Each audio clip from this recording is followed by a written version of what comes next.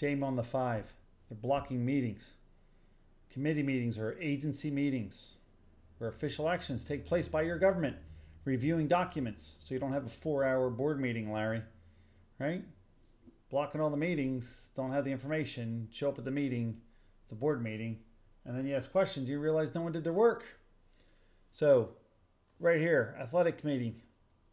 Wayne, talking to you, Wayne. Athletic committee, you need to protect these students. Okay? Supervise these students. We're not playing Lord of the Rings. Okay, you too, Steve. You have a job to do. Do the job. Answer to the people. And prevent tragedies from occurring within our school district. All right, it's horrible. Buildings and grounds, same deal. Where do we stand? What's going on? Why are we so far in debt? Why do you want to borrow more money and can't pay for the things you have? Why do you have an increase in salaries and benefits and no transportation money? What's going on, guys? Who's watching the money? Who's watching the budget? Nathan, I'm talking to you. You're the treasurer. Show me the money. Right? I got a copy of the bank statement. I got a copy of all the checks that were written for 1 month. I asked for 12 months. Right, I got one. Shows you rubber stamping.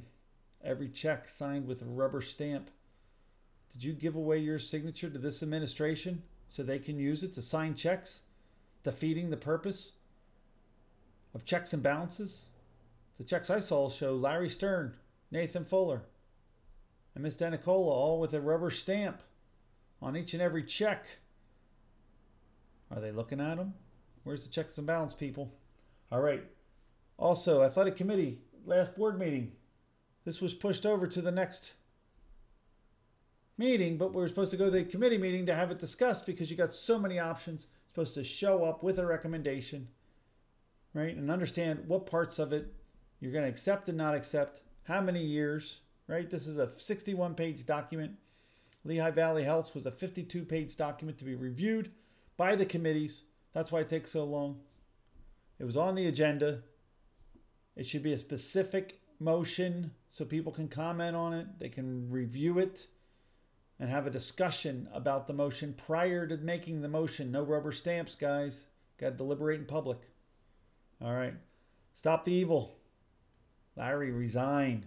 You're not doing your job. You're silencing the community. Rita, resign. Right? You can't be that gullible in life and expect to be a director. You're supposed to protect these people, provide oversight. You don't just trust blindly the professionals. You challenge the professionals and confirm, verify, right? Yes, Rita. Debt costs money. Lots of it. Maybe not from you as a director or the district as a director. You're borrowing the money. It's the taxpayers that pay all these bills. They're the ones you're supposed to be protecting. Right? Save the community, protect the students. All right. Thanks, guys. I don't know why they're canceling all these meetings. Right? They're silencing the community. Need it fixed.